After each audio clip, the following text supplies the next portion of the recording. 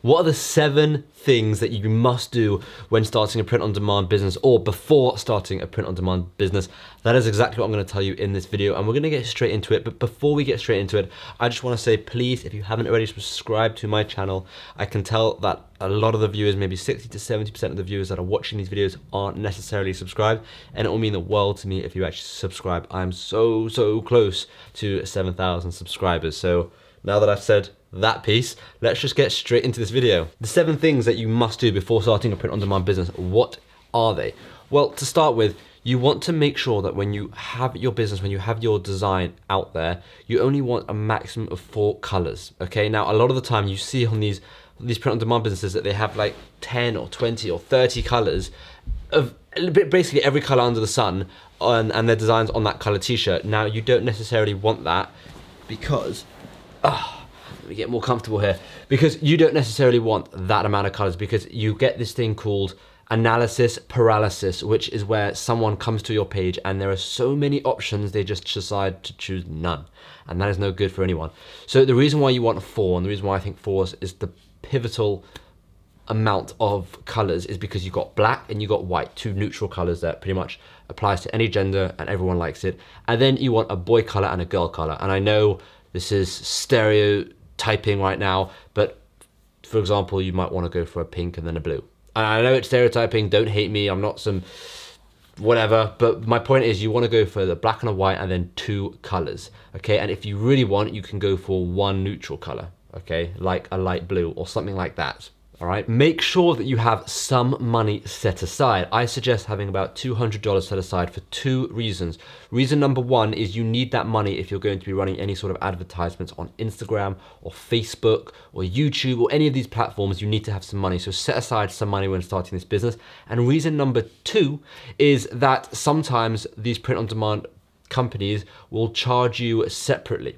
So a lot of the time, what do I mean by that? A lot of the time when you get a sale on print on demand, let's say you sell your t-shirt for $20, a lot of the time, like with Teespring, they won't take money out of your bank account. They will just deduct the cost of the t-shirt from the profit that you just got. So if you got $20 for the t-shirt and it costs $7, they will take 7 off it and they will just send you 30 instead of sending you 20. However, some companies will send you the entire 20 and then deduct off a credit card or a debit card or whatever the cost of the actual t-shirt. So make sure that you have a connected credit or debit card that actually has some money in it if you're planning on using one of those platforms. That is super important, okay? That's why I said about $100 to $200 just to get yourself started, because the most important thing is you're going to be seeing money coming in, right? So it doesn't matter if they're charging you as long as your money's coming in. That's why you don't need to have $1,000 set aside, but you do need to have a bit of money set aside for those initial sales. This is a really big one, okay? You've got to check the trademark and copyrights, all that kind of stuff. And let me just quickly explain to you what this all means. So you've got trademarkier.com, which is where you can check if design or something is trademarked and you can't use it. For example, don't go around using Nike logos or Adidas logos, whatever you may think is allowed, it's not.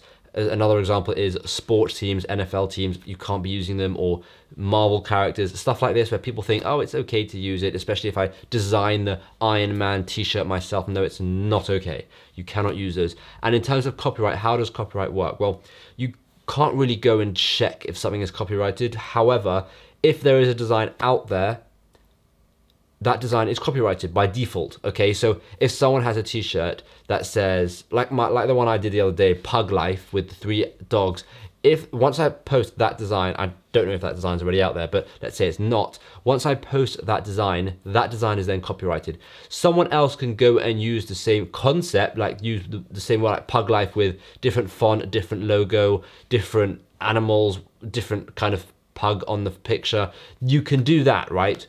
You just can't copy it exactly. So they can't literally download my design, upload it and think that that's okay to sell it, because that will be copyright infringement and you do not want to be caught in that, because Teespring or Amazon or Redbubble, any of these websites will just take your listing down and it will just be a headache for you and a waste of advertising money. A really cool one is you want to make sure, and this is number 4 by the way, you want to make sure that you're using lifestyle images, okay? And what do I mean by lifestyle images? Well, when you're listing your t-shirt on, let's say you're listing it on Teespring, you're gonna have the classic mock-up style t-shirt that's just on all the designs where it's just like a flat t-shirt with the design on it. The reason you want lifestyle images is because it makes the product look so much more real, so much more genuine, and it brings it to life, hence lifestyle, right? It genuinely brings it to life. So when you're running a Facebook campaign or an Instagram campaign, better than just run with a picture of the t-shirt, you could run it with someone wearing the t-shirt, leaning up against a wall, or someone on a couch like this, just like this, wearing the t-shirt, whatever, like a model shot wearing the t-shirt. And if you're thinking, but that means I've got to buy the design, I've got to put it on a model, I've got to take photos, you don't have to do that, because there is a website which I have used in the past, and I know it's super popular, called placeit.net. Okay, and on this website you will be able to upload your design, and it will give you thousands of real lifestyle mock-ups of people wearing them, men, women, all races, everything, wearing these t-shirts in all different forms of life, all different areas of life, some people working out, some people watching TV, whatever it may be. And this will allow you to download all the images and just have genuine cool ads, and also not have the same as everyone else. If you just use the same mock-up everyone else is using, people are going to start to realize, oh, this is just a fake mock-up. What does the actual t-shirt look like? Whereas when it's on someone in a real lifestyle photo, it looks like that's the actual t-shirt. You can, of course, go that extra mile and order the t-shirt and then model it yourself, or get one of your friends to model it. That would be going the extra mile, and that would look even more genuine, especially if you did videos of it. But it's not necessarily necessary, and it obviously more money, more work, and probably too much effort for a design that you don't even know if it's going to be successful. But just to add, placeit.net also has a mock-up video, so you can put your design and it place it into videos of people wearing it, which is so cool, and the technology behind that is very, very cool. So definitely go check that out. Number 5, don't go overboard with scarcity. So you know, a lot of my videos I talk about having some scarcity when you're designing your t-shirt, and that means basically saying limited edition or 3 days only, right?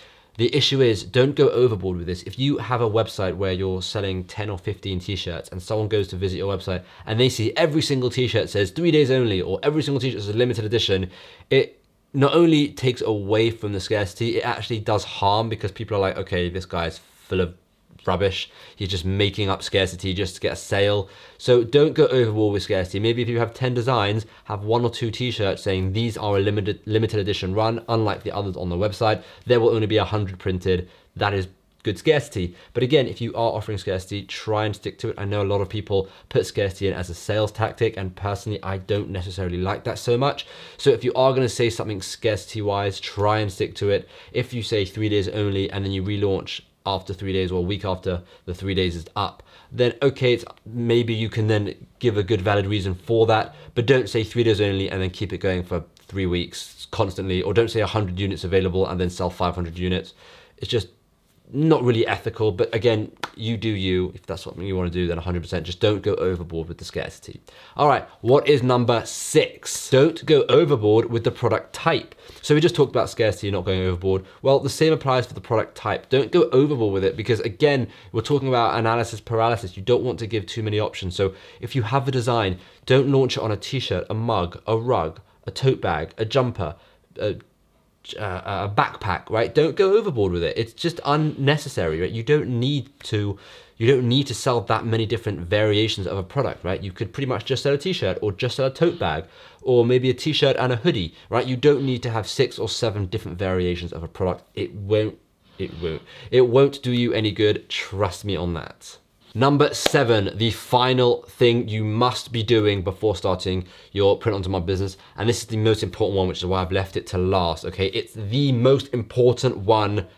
Just, you have to do this, right? What is it? Well, you have to research the niche on your chosen advertising platform before going and spending a lot of time finding designs, designing, uploading t-shirts, and actually advertising them, okay? So don't go and be like, don't do it this way around. This is not the right thing to do. I want to sell a pug t-shirt. Okay, let me design the pug t-shirt. Let me find them. 3 days later, I've done all of that. Okay, now let's go to Facebook and research the pug audience. Will I get any sales from it? Big no-no. Do not do that. That is catastrophic, and you'll end up wasting so much of your time. Let's not do it. Do it this way around. Think, okay, I want to try and sell a pug t-shirt. Let's go to Facebook. Let's look at the audience on Facebook. Is there an audience there? Let's look at Instagram. Is there an audience? YouTube. Is there an audience? Can I sell it to these people? yes, there is an audience. I can sell directly to this target market, and then I can go into this one, and then I can go into this sector. So people who are 18 to 20, who are married with a kid, that's quite young, who like pugs, all these direct good audiences I can target. Okay, brilliant. I've now done my audience. Let's go and try and find some design inspiration. Let's go and do a design.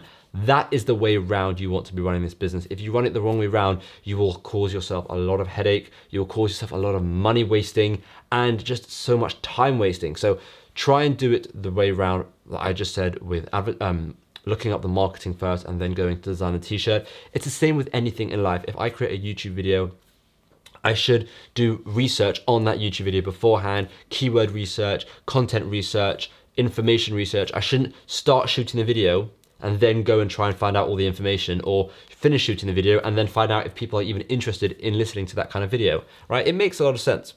So those are the 7 things you have got to be doing before starting your print on demand business. I hope that made sense. I tried to keep it very to the point, and I didn't want to blab too much because I've been told that I blab a bit. So I wanted to just try and keep it straight to the point, and I just wanted to say thank you so much for watching. I hope you enjoyed the video. If you haven't yet subscribed, then please click that subscribe button. And if you're interested in print on demand just a little bit, then please give this video a thumbs up. As Graham says, smash that thumbs up button.